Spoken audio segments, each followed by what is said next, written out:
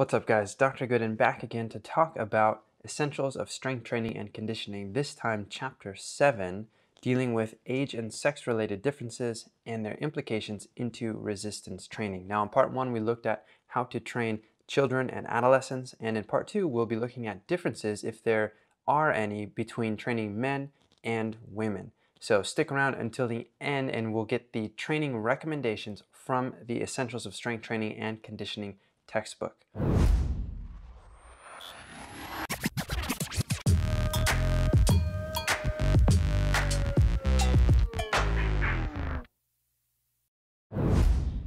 I'm Dr. Jacob Goodin, Professor of Kinesiology at Point Loma Nazarene University, and in this chapter, written by Drs. Lloyd and Feigenbaum, we will be looking at sex-related differences in muscle mass and strength and implications for resistance training. Okay, so the first thing to know about female athletes that you may be training is, of course, there are body size and composition differences, and I'm sure anybody who has taken a look at men and women knows that there are differences often between body composition and body size. There's a lot of inter-individual differences within males and within females. Now, before puberty, males and females are essentially the same height, weight, and body size. There's no difference between boys and girls, and if you recall from the last video, that's because boys and girls before puberty, there's no real difference in the hormonal output in their bodies, and so there's not that secondary sexual differentiation yet. Adult women, however, tend to have more body fat and less muscle and bone than their male counterparts. And in general, women tend to have a lighter total body weight than men. So lighter total body weight, smaller upper body frame, particularly less muscle mass in the upper body, a little bit more fat mass, so that leads to a different body composition. Recall that the peak height velocity for males and females is slightly different. Women, for a while, are actually possibly taller and heavier than males. We see them peaking in their height velocity, the rate at which they are growing, at 12 or 13, while for males it's not really until 14 or 15, so a couple of years later. Now, in terms of strength and power, for absolute strength, women generally have about 2/3 the strength of men. And again, this is sweeping averages. Women tend to have about 2/3 the strength of men. If, however, comparisons are made to just fat-free mass, so just if you could do some sort of a DEXA scan or skin folds, get the body composition, and then we calculate just for the fat-free mass, or even the muscle cross-sectional area, if we calculate that, then the differences in strength between men and women tend to disappear, right? They sometimes don't completely disappear for other factors, but they tend to disappear when we compare just fat-free mass or just muscle cross-sectional area. And so what this tells us is that a lot of this has to do with the body composition brought on by secondary sex characteristics. So the key point here is that in terms of absolute strength, women are generally weaker than men because of their lower quantity of muscle.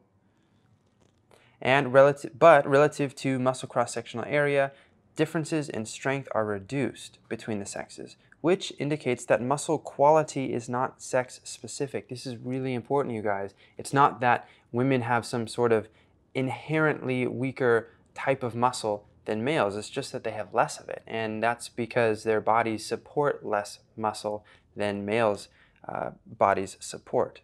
However, if we can train our female athletes and add some muscle mass to them and increase or improve their body composition as far as sport is concerned, well, then now we're going to start to get closer, maybe not attain, but we'll get closer to some of those male values. Here's actually some unpublished data that I collected with some colleagues, and this is looking at the Vastus lateralis muscle thickness in college-aged athletes. And we can see that their muscle thickness, females are here on this bottom line.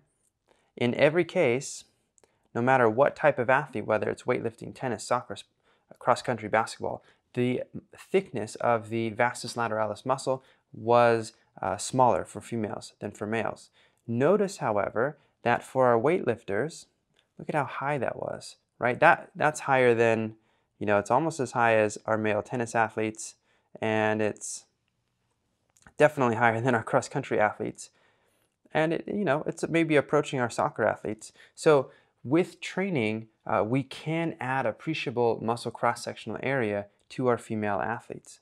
And I guarantee you those female weightlifters were much stronger than our male tennis and soccer and basketball athletes, even if they didn't quite have the same muscle mass. So there are also neural factors to consider as well. Here's another example.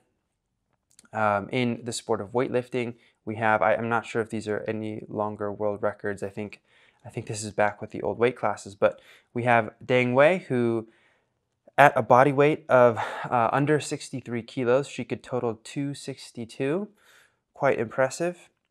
At the same body weight, actually a kilo less for his weight class, Chen Li Jun could total 333 kilos.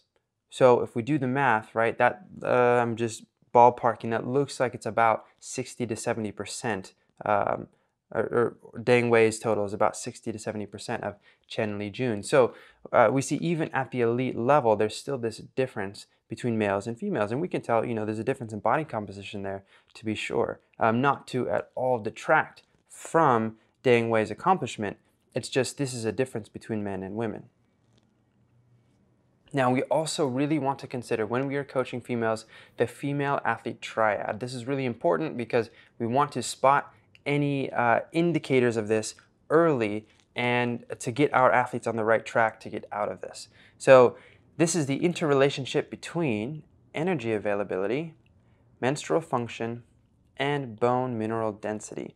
This can be caused by high training volumes or high intensities or both, and a lack of optimal dietary intake. So perhaps we're not taking in as much energy as we are expending in training. This could increase the risk for not only osteoporosis, but also amenorrhea. Amenorrhea is the absence of the menstrual cycle for 3 or more months. Here's a visual of the female athlete triad.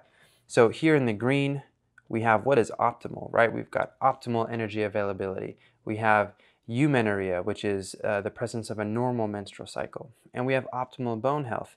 Now, in the presence of an inadequate diet or of some form of overtraining or increased stress, we can slide down to this red triangle down here, which is not where we want to be, right? Osteoporosis, functional hypothalamic amenorrhea, which is essentially just saying that we have an irregular menstrual cycle, and low energy availability, and this could be with or without an eating disorder. A lot of people sometimes jump to conclusions that there's an eating disorder present, when in fact sometimes there's not, or sometimes there's a different thing going on there than an eating disorder. So we have to be really careful with these and refer to specialists. Bring in a team to help support our female athletes. So this brings us to our program design considerations for women. If women have about 2/3 the strength of men, and especially in the upper body, they tend to have less musculature, and we want to avoid this female athlete triad. Well, what are our program design considerations? Well, first of all, we want to think about upper body strength development. Because they have less upper body strength than men, maybe if this makes sense for the sport your female athletes are competing in, maybe we add 1 or 2 upper body exercises in addition, or perhaps additional volume for those upper body lifts for women. Not necessarily to catch up, but just to account for the fact that, hey, if they're playing, let's say, basketball, right? Women's basketball has very similar demands to men's basketball, so let's increase the upper body strength of women to be proportional to the lower body strength. We also want to remember that the high caloric cost of performing large muscle mass, multi-joint upper body lifts may aid in maintaining a healthy body composition. So I put a star by this because this is the same for males as well. It says this in the textbook. I feel like this goes without saying, though. It's not like it's any different for women. I think, though, that a point was made to say this because sometimes, and this is for cultural, social reasons as well. Sometimes women sort of shun upper body training. They don't want to do it. And there's this unfortunately pervasive myth that hey, if you are a woman and you weight train, you're going to look like the Hulk or whatever. And that's just not true because women don't have the hormones usually to support that kind of increase in cross-sectional area. The point is, though, that if we can increase the energy expenditure by adding in some upper body training as well, maybe that can also help to improve body composition, which could be more optimal for sport. So don't neglect the upper body training.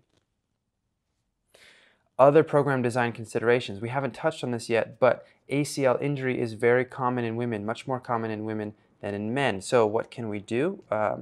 Well, because females are 6 times more likely to incur an ACL injury than male players, we need to address things like joint laxity, account for the possibly smaller ligament size, and neuromuscular deficiency that leads to abnormal biomechanics. So as strength and conditioning professionals, we have to be aware of not only muscular strengthening approaches to protecting the ACL, right? Perhaps making sure hamstrings are strong in comparison to the quads, making sure that the whole posterior chain is strong, so being able to use the glute and the hamstrings as a unit, but also be thinking about neuromuscular training. So how are we teaching our athletes to land? Are we starting with really good plyometric progressions before we throw them into depth jumps? Are we teaching them to step off a box and to land and absorb force well with their knees tracking in the right directions? Avoiding valgus forces, those types of things. Here's just an example of before and after neuromuscular training. So we see in this is a shallow cut, right? So this athlete is approaching from this direction and then cutting this way. So we see before neuromuscular training, we see a hip drop on this side, this hip is dropping, and we see this valgus knee collapse. These are bad things. That's putting stress on the ACL ligament. Now with neuromuscular reconditioning, now we have this neutral pelvis in the cut, which gives a nice stable base of support. It transfers forces better and is just a more rigid body through which force can move. And we also now have proper alignment of the knee, of the thigh and of the shank. So no more knee valgus, and that's a good thing. Okay, further program design considerations. We need to remember that women, although they may start out weaker, especially due not only to lower testosterone, but also because, culturally, again, women tend to engage in resistance training less frequently. They start less early, and there's not as much of an emphasis placed on it when compared to men. So women can actually increase their strength at the same rate or maybe faster than men.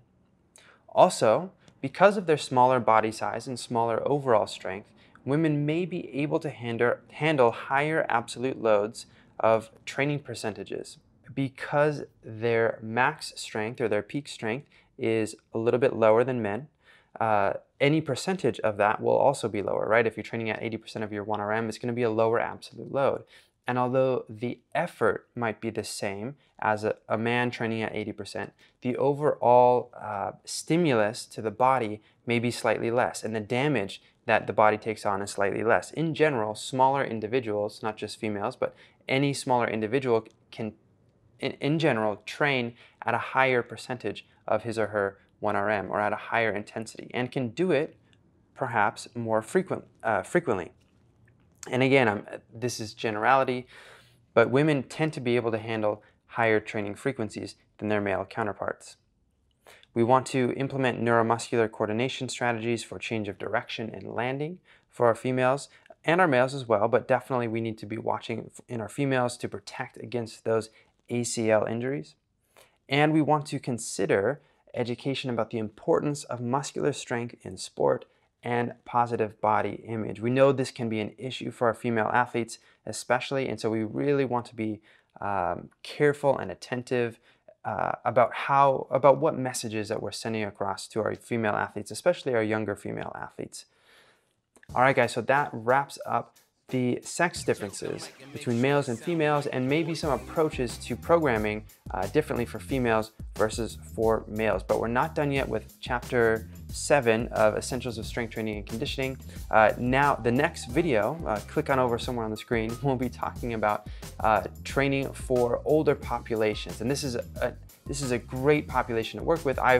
I actually got my start working with some older populations. And so stay tuned for that video. If you found value in this, please don't forget to subscribe and like, and I'll see you guys in the next video. If so, why is that so? And this comes from oh, sounds so dumb. Come on, don't be dumb. Okay.